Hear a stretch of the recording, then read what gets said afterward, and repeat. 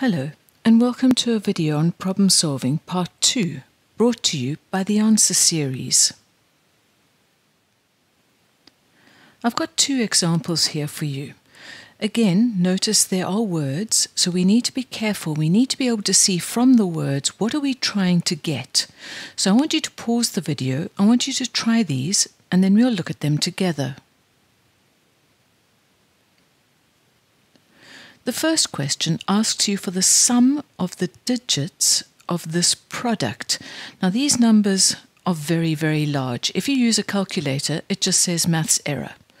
So we've got to find a way of doing this. You will notice the bases are different and the indices are different. They've asked us for the sum of the digits. Now, if we've got a very, very big number, we're not going to be able to get the sum of the digits if the digits are all sorts of numbers. So there has to be something we can do in this one. And we need to remember that a to the m times b to the m is equal to ab to the m. In other words, if I've got the same power, I can multiply the bases and my power stays the same. Now, if I look at the bases of 2 and 5, I know that 2 times 5 is 10. And if I then want the sum of digits involving a whole lot of tens, that's going to be okay to do. So what I do is I'm going to take this 5 to the power 2025 and I'm going to split it up. Because this is 2 to the power 2022, I'm going to break up the 5s so that I've got 2022 of them and another 3 of them. Because remember, when you multiply, you add your powers. Now what I'm going to do is combine these two. And I'm going to use this law. And because the powers are the same, I may multiply the bases and get 10, and my power stays the same. Now, 10 to the power 2022 is 1 with 2022 zeros after it. 5 cubed is 125. And if I take 125 multiplied by 10 to the power anything, I get 125 and then a whole lot of zeros. The question said, what is the sum of the digits? So the sum of the digits is 1 plus 2 plus 5 plus many, many zeros. In other words, my answer is 8. In the next question, they've asked me for the sum of the units digits of this particular sum here. Again, if I use a calculator, it tells me an error. So we need to start with something small. So let's start with 3 to the 2022. 3 to the 1 is 3. 3 squared is 9. 3 cubed is 27, but they only want the units digit. So 3 cubed ends in a 7. 3 to the 4 is 81, which ends in 1. 3 to the 5, well, if I take 81 times 3, it's going to end in 3. And you will notice that my units digit cycles through 3971, 3971, 3971, and that's it. So I take 2022 and I divide it by 4. I get 505 remainder 2. So that tells me there are 505 of these groups. Now that's not important to what I've been asked to do.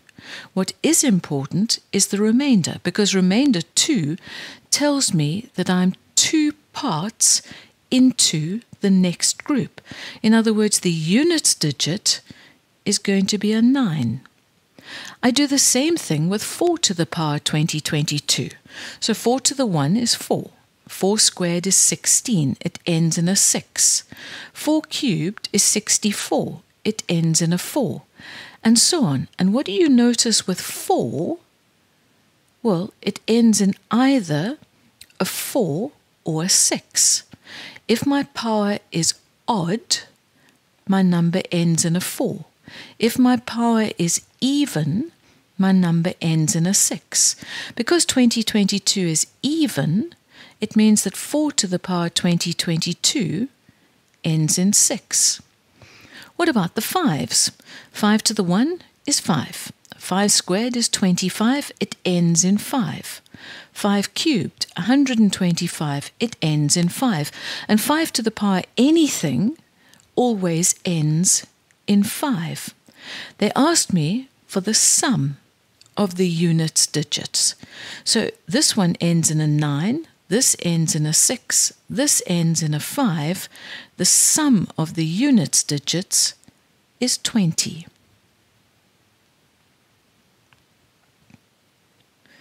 The next example is a word problem. It says to you, find two numbers so that the sum, difference, and product are in the ratio 4 to 2 to 9. So I want you to let the two numbers be x and y, and I want you to pause the video. I want you to try this, and then we'll look at it together. I'm going to let the numbers be x and y.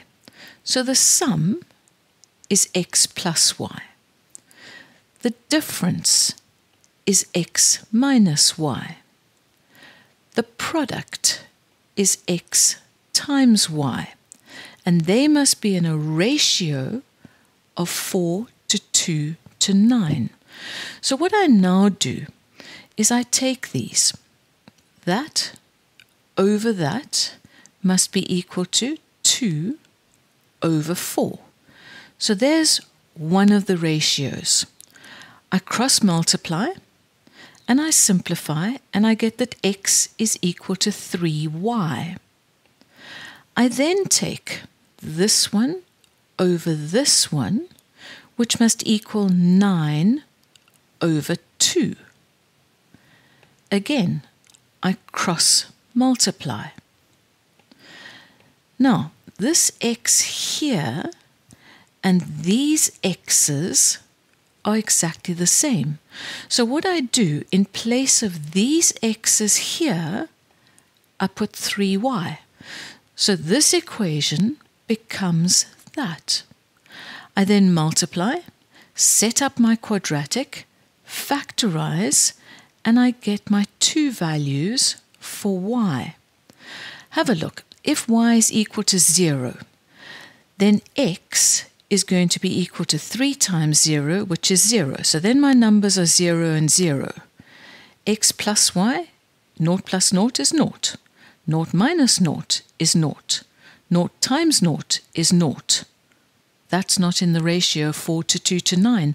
So y cannot be equal to 0. The only answer I can have is y is equal to 3.